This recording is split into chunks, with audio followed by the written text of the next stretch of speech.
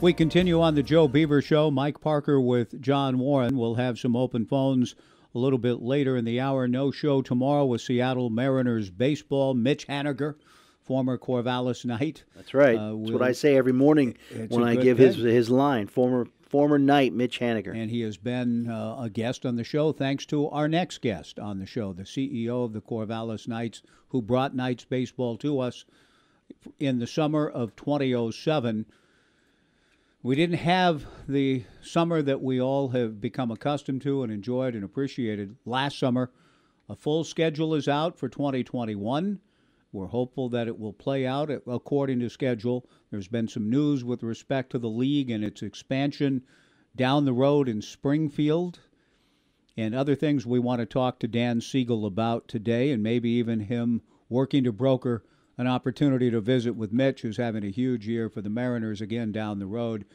Dan, great to have you on the show. How are you today? I'm doing great. Thanks for having me, Mike and John. It's good to hear your guys' voices. Thank you. Now, speaking of voices and good to see, and hey, I got to ask you this.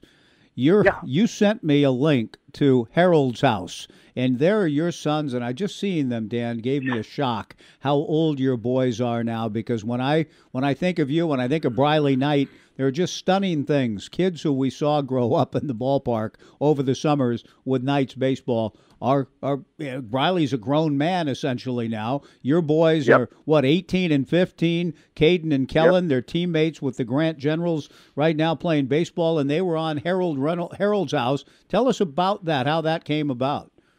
Oh, man, that was crazy. Yeah, they grow up, don't they? Yes. And, one of the advantages of being around the ballpark is I just think, you learn the game. Obviously everyone's followed Briley's career at Crescent Valley, and then, with the Knights, he was MVP of the league in 2019, and now starring with the Pilots. But yeah, as far as the Harold Reynolds piece on MLB Network, I think my boys kind of caught lightning in a bottle. They, they're football players, and they're the only football players on the baseball team, and with the COVID schedules, they had played a bowl game out Mountainside on a Friday night.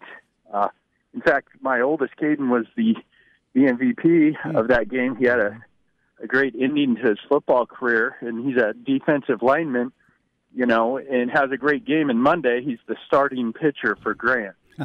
Wow.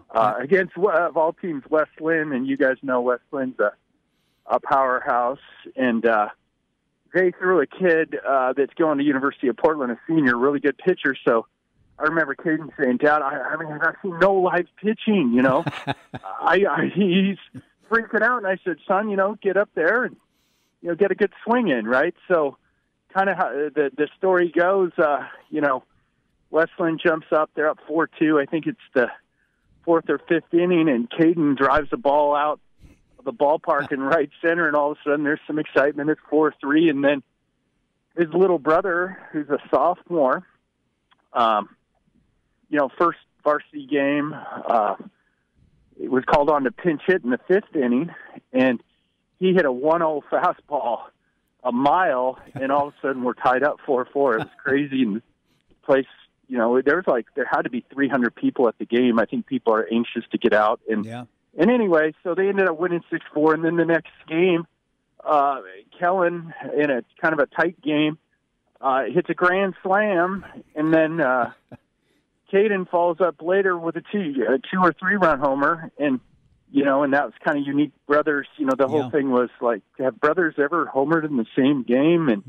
And the Oregonia did a bit of an article, and Harold saw that. And I think Harold kind of liked the two, the sport thing from football to baseball, and an inner city school, and brothers playing together and homering, and then on the third game, Kellen got his first start on the mound, and he throws a one-hit shutout to his brother who was catching. So wow. I think Harold was intrigued by the story, and he had the kids on, and it was really neat. So it was fun, and glad you got to see that, Mike. But it's been kind of a trip.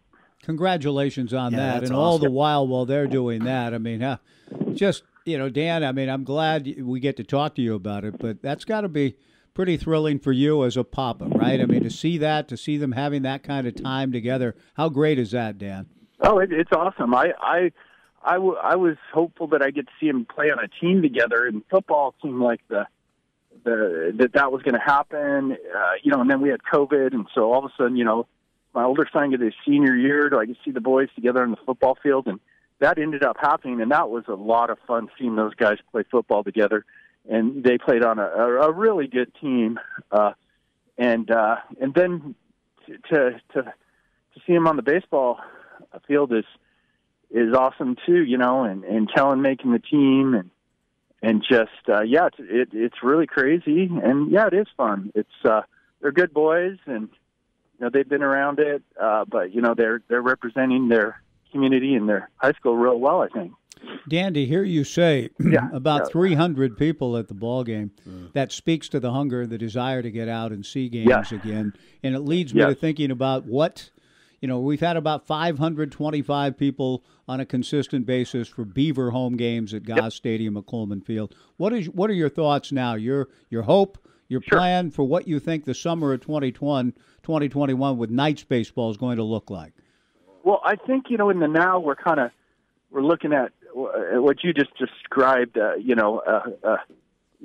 500-ish number. But you know what? We've got time. We don't open until June 18th. And I think you saw the CDC report yesterday, right? It's like, I just can't, people are going to get vaccinated, right? And, the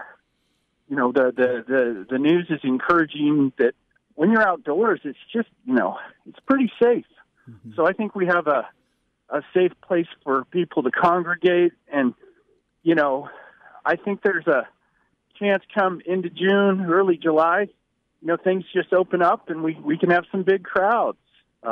In the meantime, we're stuck in this kind of pause mode in terms of what we can, right now all I can tell you is we're kind of in the same situation based on risk levels and COVID measures that, we can only have so many people in the park, right, Mike? 500 plus-ish. But I think it's gonna be a lot better come late June, and things are going to open up. It's just going to happen. And a much, much better situation than a year ago. I mean, a year ago it was what are we going to do, and then the disappointing news, and the fact that the league and you guys were able to basically sustain that, stay alive, and then come back this year. I mean, that is great.